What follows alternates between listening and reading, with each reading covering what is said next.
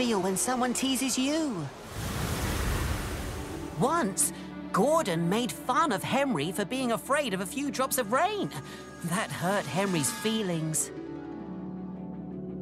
Another time, Samson called Millie a silly little engine. That made Millie feel cross.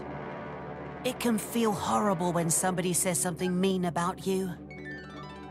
When I stood up for Rosie at the docks, Bill and Ben and Diesel all made fun of me. I felt silly and upset, and that made me act in a bad way towards Rosie. I shouldn't have listened to them and their silly teasing.